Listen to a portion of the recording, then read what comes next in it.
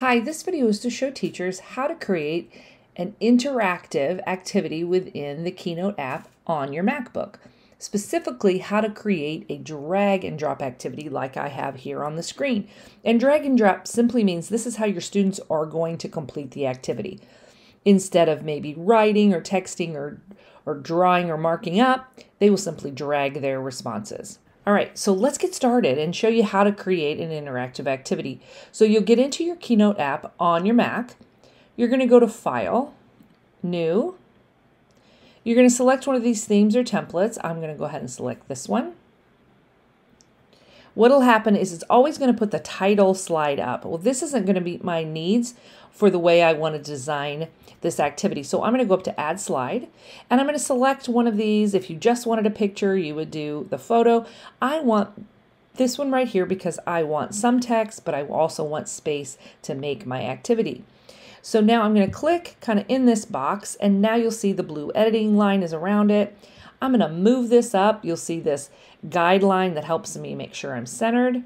I have it where I want it. Now I'm going to double tap inside it, change the text. And if you come up over here to the right, you'll see Format. This is the most important thing when you are creating anything in any of the Apple applications on your Mac. Format is what does the editing.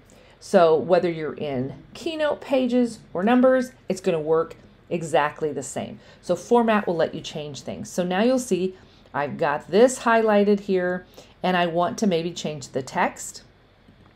I can come over here and select the text size, font, color, if I want it centered, all those good things.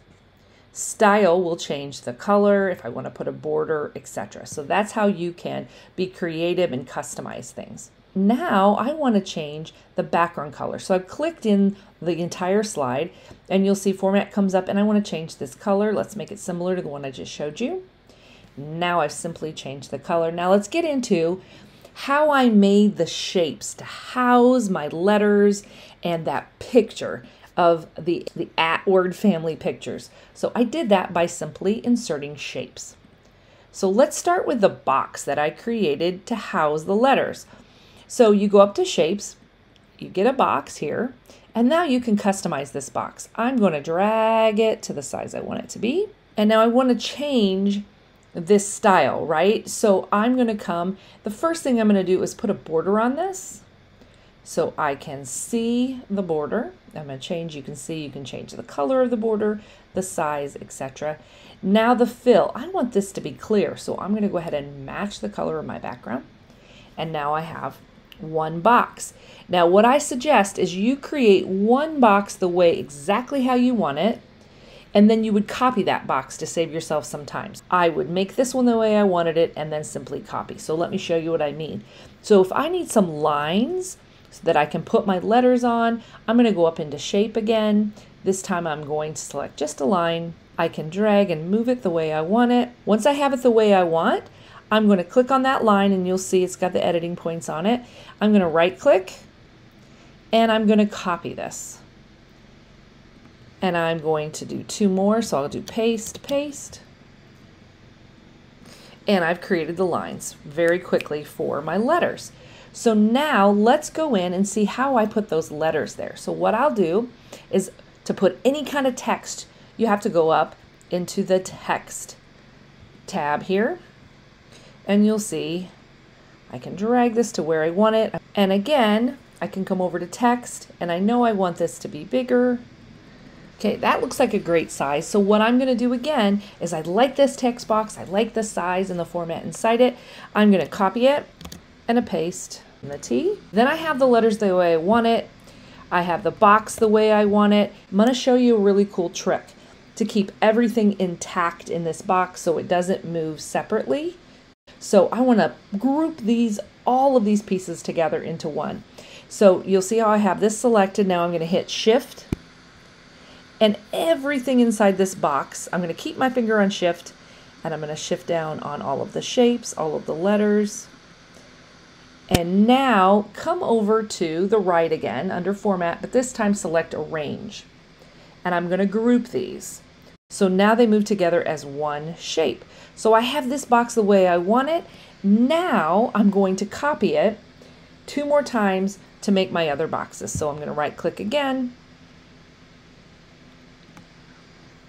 and I'm going to paste these. So now that you have everything exactly the way you want it, what's missing? We need to put an image in here, right? Remember how we had the picture of the hat and the cat and the bat. So how do I do this? How do I get images in here? So if this is something you already have on your Mac, you'd go up to Media and you'd select Photos and you'd pick something that was living within your camera library here. If it's something that you don't have yet, but it's a picture you want to go get from the web, I'm going to show you how to quickly do a safe Google search. So let's go into Google. And I know that's a popular place to get images, right? So let's go get, and I'll just show you how to do the first one. We'll go ahead and get a picture of a hat here. And so now I'm going to select images. I'm in Google. Now, we all, as teachers, want to make sure that we are complying with copyright laws, right? So let's go ahead. I want to show you how to do that because we don't know if these are free or what the user's policy is on these pictures. So if we go to Tools here and we say Usage Rights, if we select Creative Commons, we know that these pictures are okay for us to reuse. So now these are the ones that I can reuse. So let's say we want to do this top hat. So we're going to tap on it once. You'll see it here. Now take your two fingers or your right click and you're going to save this image. And you can put it wherever you'd like. So you could change it to desktop, wherever you want to put it. I'm going to show you what I often do is I just take it and I drag it down here until I see my dock and I see Photos, and it'll land right into Photos. And there it is. So then when I'm ready, I can simply drag this shape right here and it'll insert. You could also, again, now that you know it's in your library, go up to Photos and get it out of your library. Now let's go ahead. We want the shape to be piece of this one group. Go ahead and I am going to select Shift and I'm going to go to Arrange and I am going to group this. And now the last piece of this piece that you have created as the teacher, not where the kids are going to drag, but you want these to be static and not move, right? So you're going to lock this. So once you have all the pieces together, you will go here and select this now that you've grouped it, you can just select Lock under the Arrange tab and lock. I'd also suggest locking your title here, and that way the kids cannot move any of this.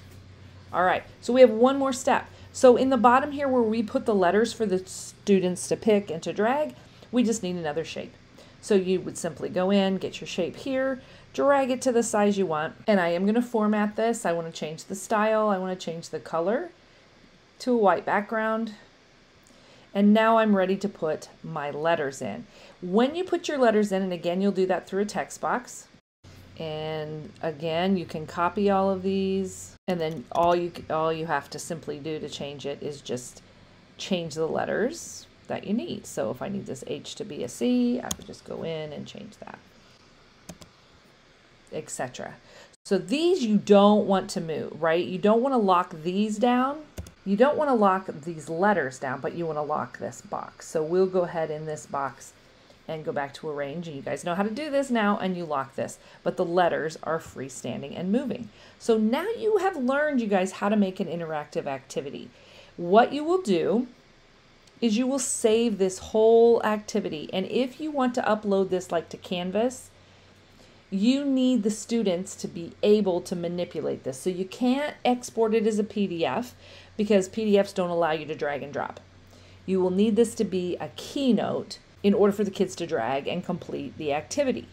So you will go up to File and you'll save this. I save mine on my desktop if you want to save it wherever your favorite storage is, but I save it to desktop. And then when I go into Canvas, I simply upload this file right into my activity. Then, only other thing that you need to remember is that you need to make sure that you select on your assignment in Canvas that it's a submission of a file upload, because your kids will need to upload the file and they will have to have the Keynote app on their iPad. You're ready to go. Thanks for watching.